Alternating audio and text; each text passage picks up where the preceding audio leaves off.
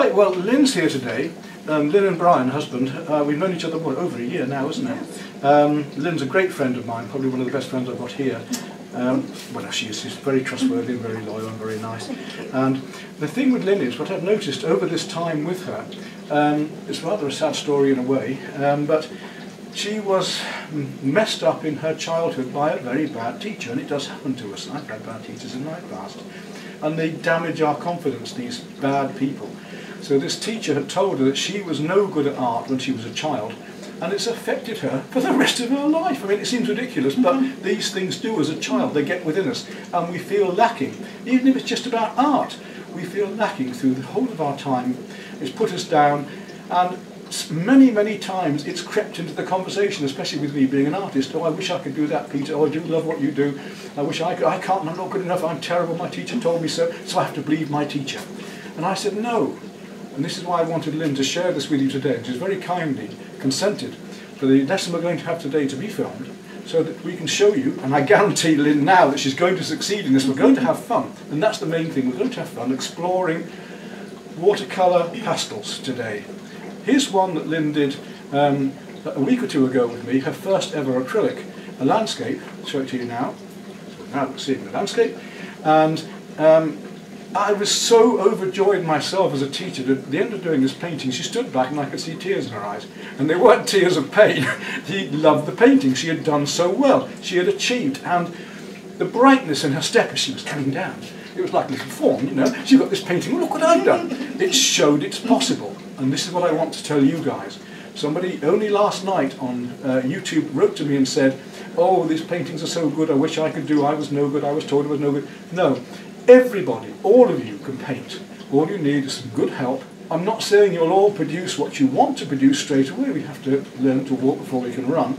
And you may be an impressionist rather than being a photorealist and so on. It's more complicated. But a good teacher should be able to draw out of you the good things that are in your spirit and your soul and what you want to do and help you create. There's no doubt for all of you, everybody can enjoy art in some way or another, abstract or whatever. Everybody can do it. You can all do it. You just need somebody good to help you. That's all I'm saying. And hopefully I'm good enough to help Lynn. Did with the first one, and hopefully we will today. So today then, well, I've already, because time is fairly short and having one day to do 3 works, I've got to go away in a few weeks back to England. So I wanted to give Lynn an introduction to these methods and materials and just give her the confidence that while I'm away, she can now use the acrylics, she can use these mediums, she can have fun on her own. You've got my films on YouTube, all of you, and Lynn. She can go there, she can look at other techniques and experiments and explore. I've got loads of photographs even on my website you can use free of charge. I've told you this, there's hundreds there for you can choose from and use and share. Enjoy. So here we are then, we'll set the camera up so we can see what we're going to do straight away, and we're going to have some fun, a day of fun. And we stop when you like, Lynn, have a cup of tea when you like, okay? Okay, teacher. So we're going to start with this watercolour, Lynn, here. It's one of the crows, and I've chosen this one because it's got blocks of colour, not too much white, and a bit of texture of all sorts of texture, little dots of texture, little lines of texture. And we're going to do it as a watercolour. It looks fairly complicated with all of this going on, but step by step, with the materials and mediums we're going to use, and the use of different brushes. I'm going to show you different brushes that will give us these effects, even sponges. We can use sea sponge on that, we can use rake brushes, which are like a comb on this to make the textures. Okay. Yeah, lots of things, fun things. We can just use wet into wet effects to get this. But first, before we go on to another painting, and whilst this dries, I want to show you this stuff, which is masking fluid, Pebeo. I like this particular one. It's a grey masking fluid, not a white one, so we can see it against the paper. That's the first point. And the tool we're going to use to put it on is a clay shaper. That's this little fella here. And it's got a rubber point to it. We could use it as a sharpened stick or a special brush. Shake it up. It's a liquid rubber solution, and it goes on and can be rubbed off when it's dry. So we let it dry, and then we paint over it, and it will leave the white paper behind like a stencil in a way. Yeah. And then when the whole painting's done, we can rub it away, and these light areas will come out again, sharp-edged.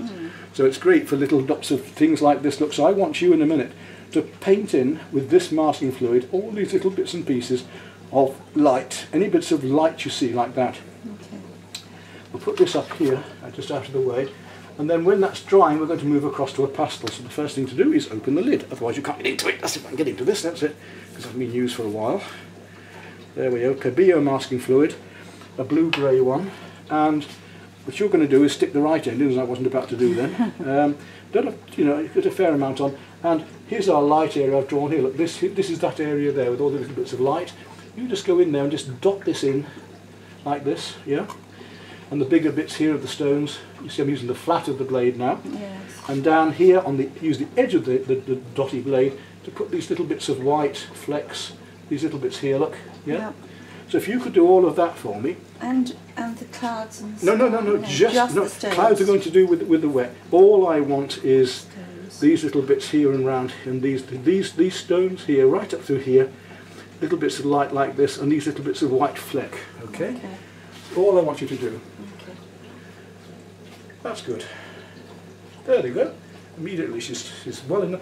You see, basically if a student has hand-to-eye coordination and they're not totally deaf, I haven't tried to teach a deaf person yet, but I'm sure I could do by writing things, they can, if they can listen to what I'm doing and follow what I'm doing, they can create art. It's not a big problem. Watch the angles now, make sure your angles, for instance, here we've got almost horizontals going across, and already you've sloped that. That's it, that's the way. Be aware of the angle straight away. Yep. So I'm going to pick up on things as we go along, little things that might become mistakes later. I don't do criticisms. When I go to do a crit at an art society, I do positive assessments. I look at what somebody can do well at the beginning of a painting. I look at all the good points, however poor they might be. I look at all of the good points, pick those out, and then at the end I might say, but in my opinion, we could improve this by. And that is just my opinion. So with little bits of dots and blots and dots and dashes, that's how I get the textures nicely. Careful you don't smudge your hand on it, that's another mistake one can easily make, because you've got to put down here, remember? Yeah. So you might have to just keep your hand off a little bit. Fine. Okay, we'll stop the camera there for a moment while you catch up with that. One of the ways we can use white with watercolour, leave the white paper. Otherwise we would have to paint white over the top. So we'd have to use either pastel or white, an opaque white paint to put white over the top. Anyway. And we're going to do that tree as well, look. That's going to be using the edge of the blade. It takes a bit of doing, but it's all brush control and tool control. Right, so Lynn's done the masking fluid now, and if we just bring this down I can show you what she's done. These areas of light on the tree, on the rocks coming through here, the little sparkles of light here, and the masking fluid is dried already. And as Lynn has seen, it wasn't that difficult to do, and it's gone darker okay already here. Watch masking fluid in the sunshine. Don't get this in high heat or sunshine because it melts into the paper and you can't get the damn stuff off. So be careful about heat sources and things. I painted in Egypt with it once and it just wouldn't come off at all, it just went slime. The Bibio isn't so bad, but Winsor and Newton and some of the others are really bad for heat. So we're going to leave that to totally dry off, and we're moving over to our pastel painting whilst that dries. This will just rub off, as you've seen, because Lynn got some in the wrong place, and when it was dry, just rubbed it off, and wow, see how it works. Right, Lynn, we're going on to the pastels now, and the paper you're going to work on is Ingres paper, as in the artist Ingres, and there are two sides of this paper. The other side has more of a grain, almost like a canvas. Don't use that side. People think that's the side to use because they think it's like a canvas. Use the smooth side. What we call the bite, the surface of the paper, is the same the other side as this side, but the other side is more textural and it becomes a nuisance unless you want that texture. It's like an orange peel, but it fights us. So we use the smooth side of the paper, not the rough side. We've got our Unison pastels here. Look, the beautiful new dark set. Recommend this to anybody. Unisons have just brought out, I love Unisons, the best pastels in the world. They've just brought out this set of darks. So we've got those we can use. These are the cheaper pastels. We can get inscribes in these. We cannot get these wonderful bright fluorescent colours in the expensive pastels. So we might need some of these at times, but they won't do the same jobs as well as the Unisons do, the softer pastels do, because they're harder. They've got more chalk in them. And what I'm going to do is now just say, touch that pastel there with your finger. Yeah, not much on it, is there? Now touch one of these.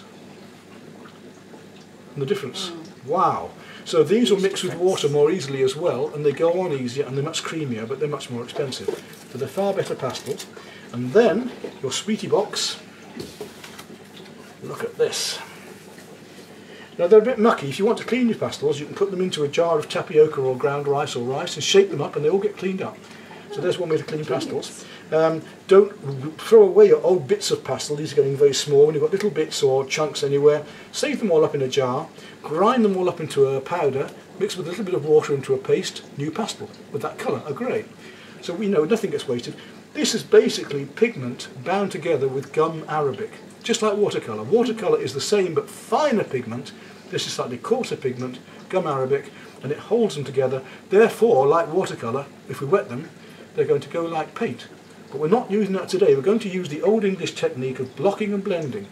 We're going to work from our mid-tones through to our darks, blending in and blocking in colours of these and blending them together, and then we're going to go to our lighter colours afterwards and bring all the lights out. So we can work lights over darks, darks over lights. And if we rub that well into the surface, we can, it'll kill it, we can put in the lighter colours at the end. So mid-tones and darks, light colours at the end. Pastel works by the little particles reflecting light. So if we smudge it, it kills it, it goes dead. So our last coats must be left alone, not even fixative if we can help it. Fixative kills them too. If we put a double mount on this, shake it all off first, it won't touch the glass. Leave it as it is, it's nice and sparkly, it's nice and fresh. If anything touches it, or even the spray on it, it will make it go duller.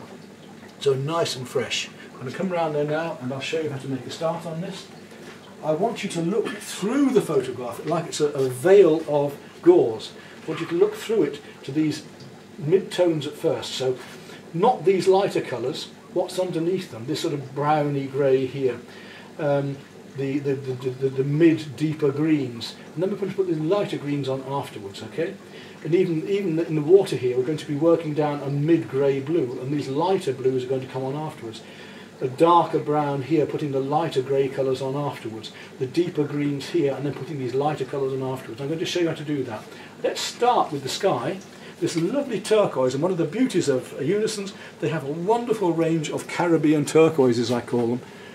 So you can see the whole thing going. I'm not going to zoom right in on the paper, I'm just going to go in a little bit. Let's look first for a lovely light turquoise. If we look at our photograph and we look at that, that's not far off down here, is it? And we can block and blend. So I'm just going to, I'm not going to bother with the clouds, I'm going to leave the clouds for the moment. That blue comes through here, up into here. Now look at the texture of the paper if I use it lightly. But I want to lose that texture of the paper, so I'm going to blend it in. I've blocked, and now I'm blending, yeah? Right up around the buildings here, you can see what I've done to the buildings, we've got to work into them. Look how hard I can push, and then blend in, and push quite hard, right through into these trees and things. Now, when it comes to this tree here, you see the light comes through the dark. Don't worry about that.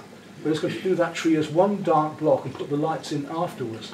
So here, I'm coming right up, blocking and blending, and I'm going to put a deep blue over this in a minute. I just want to block this in. So I want you to find all of these areas where the turquoise is, right through, there's a little fly running on there, isn't it? Off. Go away, right through here at first, and just block and blend in, okay? Fingertips only. So block it in and blend it in. The rest, fine. That's blocking and blending. Anywhere else you might see it now, we've got to come right through here and blend that through there. Use your fingers on that. Use your finger in different directions. I say, you see this cloud comes like this, doesn't it? It's almost in perspective. So we can use our fingers to blend, and already we get, look, a feeling of perspective there. Just by blending in that direction. It's not just across. We can feel how that directional work goes. Yeah? That's great. Anywhere else you want it? That's about it there, isn't it? Okay, let's leave that then. Now let's choose a slightly warmer blue. Just slightly, so we'll put that one back in, otherwise you get them lost. And they're not cheap, these pastels, they're a couple of quid a piece. So this one is a very dark blue. We want a touch of this to get this colour working. So if I just gently touch that on top and just blend that lightly, look at that lovely blue we get. Not too much, just touching it in. Yep, try that. A little touch on the side just to flatten the pastel. You notice that there's no papers on these pastels. I take them off because we can't use the pastel. Now you see you've got one sort of blobby lump there, so what we've got to do now, we can work them backwards and forwards, is use the pastel just gently, just to scumble. Don't push too hard in one area, and then blend it so we get a genuine graduation of colour there, like that. So that's just a little bit down here. Got to move on quite quickly, and that's it. That's just got the feeling of that change of colour there, and that's all we need for that. It wasn't that simple. I mean, you know, it's there. Don't overwork it. That's nice and fresh. We can always come back and make that a bit fresher at the end. This is the blocking bit. Now we need a mid-grey for those clouds. A nice soft mid-grey. Let's just look at that one. That's not far out, is it? So it's quite a light grey, that one actually. Let's start off with that one, just at the beginning. So we'll use this as our mid-tone. Maybe I'll go a bit darker than that actually. I think a little bit darker than that would be good. There we are, that's a better colour. So I want you to do the whole of these clouds everywhere now. Right down through here, right up through the, don't worry about the tree too much. Right through the tree here, the whole of this area is going to now be this grey, right down to here, okay? And block that in and blend it in. Use your fingers, that's to get used to it so you know how much you need. First use of pastels, the old English block and blending method on pastel paper. Now look, we've got a lovely cloud already, look at that! I mean, you know, it's happening already. It's incredibly easy when you've got the right techniques and choose the right colours. Remember what I said on the acrylics, put the right colours in the right shapes, in the right places, relevant one to another. In any painting of this figurative painting like this, and it works. That's great, isn't it? Yeah? Got it? Right, that's it. Go back, no, stop now, yep. Right, put that one back. And we're going to immediately now start making some of the lighter parts for the cloud. Now it isn't just white, it's a very light cream. So let's see if we can find a lighter cream that will do this. We'll test it on here first. That's almost there. And again, very lightly, we're going to use the white, the cream and then the white. I want you to make cloud marks. So we're going to start off with this, just the tip of the pastel, at the edge of the tip of the pastel, making these little cloud fluffy marks look like this. Just where the lights are, that's it. You notice here it's a bit creamer, isn't it? So we're going to put a bit pinker, do a bit pinker there in a minute. Just the edge of the pastel, don't make them too much of a line, trying to use the edge at the top of the pastel more, and then if it's too liney, use your finger just to blend them a bit. We want these to be fluffy edge, so try and use the edge of the pastel a bit more, not so much the tip, lower down. A bit more here, a bit down. This is important, this light against dark here. That's it, good. Okay, stop. Now use a white. That's it. Actual white. So wherever the light bits are, watch you don't smudge. You've got to start watching your hand. You've got to keep the hand off the paper. That's the way. Wherever you see it, it comes right up through behind those trees. It even comes into the blue here a bit. That's lovely then. That's it. Right through. Beautiful. Beautiful. Right through the blue slightly there. That's it. Let it come into the blue. Yeah, come across. There you go. So 1 hour so far, and we've got the masking fluid on, and we're a third of the way through this pastel, so we're not doing badly. Wherever it is, that's it. Make sure that you don't have too much pastel on, so really rub this one in well. Make sure that these, that you're using it all up. That's it. Get rid of that brown paper and really rub it all in well. Next, let's have the mid-tone for the water. Put that one back again, somewhere over here, if I can find where it came from. Right, that's fine. No, just blend it in. Yeah, all of this lot wants, blend it. Just blend it right into the brown. Don't worry about it coming across slightly. Just to soften these edges. Blend it all in. There we go. Block and blend. That's the way. Right down to the bottom there. Stop. Fine. Don't overdo it. That's just great. Now we come back to that violet pink we had and put a little bit of that in across here as well. Where you can see it down around these edges. Looking here. That's the way. It's so easy. Right colours, right places, right shapes, and wow! Suddenly your trees are appearing in between. It's great. Same on the right hand side, and bring it through these branches a little bit, but make sure you're carrying these branches, the shapes, the direction they're going all there.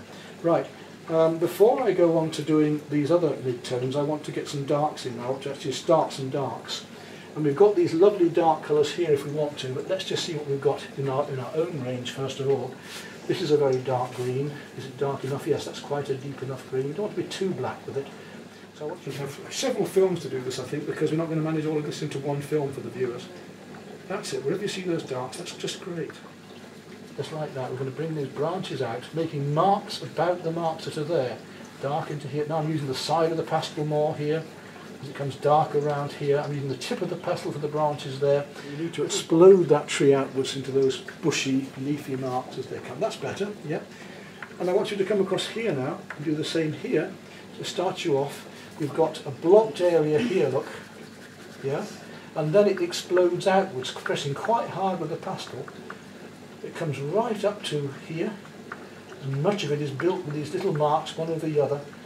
And they're never the same. I'm changing my marks into different directions here. We've done our cooler darks. In Cool Man, now we're going to go warmer. We haven't even needed to use my new set, but if we look here, look at how those are cool. And these are more purple, aren't they? These are darker and warmer. Look how black that is compared to that. It's a greyer black. We're going to now come into much darker colours. This is a much warmer, this is a black. And we're going to just come into, it's very sooty black, it's almost too black. But we're going to come into these areas now. That shape. Shape's already there for you, that's it. No, it's where the dark is, there. It's already there, that's it, that one. Fill that in. That's it. So now we're going to start on our lights. But we're going to work from our darkest lights, if you're with me on there, to our lightest lights. So if we look at this colour as being maybe a middle tone, it's a slightly browny colour. Again, very gently, just over the top. Look, this is a mid-tone, and even a little bit with the side, that's blending back a bit, even the side of the pastel, so even down that dark there, just a little bit, just blending in here, these warmths. It even comes a little bit of colour. Just got to use the pastel just to link it together, look, just a little bit here and there, done, right. So anywhere where the marks are now, that's it. Just hinting in places, just lightly in places and stronger in others. That's up in the sky, be careful. Yeah, that's it, yeah, little bits, yeah. You've got it, that's the way. Don't rest your hand on the pastel. If you do want to do that, have a bit of tissue paper underneath your hand. Yeah. You see, that's because your painting's coming off on your hand. So if you do need to rest your hand, put a bit of tissue paper there or newspaper there. And just slightly more orange, yellow. Watch your marks, yeah. Again, watch those marks. Okay, now we're on to our final stages, and it's actually looking very nice. We've got to start getting in these greens. So we're going to take two greens here, one deeper one, mid-tone green, leave it alone, not wet, go off. And one lighter one here. Now we start with this one, and only using the side of it, just find these little bits of lighter, you're painting with light, you're painting these cooler greens. This is these ones here, look, just the edge of the pastel, just gently, here ever so lightly, look, use the side of the pastel to actually draw a hint at these edges of these leaves. You're hinting at the edges of the umbrellas or bunches of leaves, that's it. So it's not much, there's a little bit here and there, but most of it is up and around and these tips of these trees and around down through here, and that middle bit, this is very important, this bit that comes down through here, so make sure you go low enough, not at the top of the hill this time. And we're coming to our finishing stages now. We're going to come back to this tree here and put these lights, as I was saying, back in over the top. Look, you can actually put those lights in now. Wonderful. And stand back. And does it need anything else? A little bit of warmth here and there. It needs a little bit more very light orange if we can. Now, have we got that colour in our repertoire? These colours. A little bit of this orange. And of course, that little bit, this is a harder pastel, you're going to find it much harder to make the mark, but if we use a bit of this orange down here, just a little bit of feathering there to bring it back again, and that light comes down. We've lost the lights, we've lost the lights a bit down here. I want to just bring these back. Okay, let's stop at that. And let's have a look at our picture from a distance, because I think we're about done. We've realised there's quite a bit more pink in this one. We're just going to do a bit more work on this one before we think it's finished. We're getting there now on this picture. I know, they're both pretty damn good.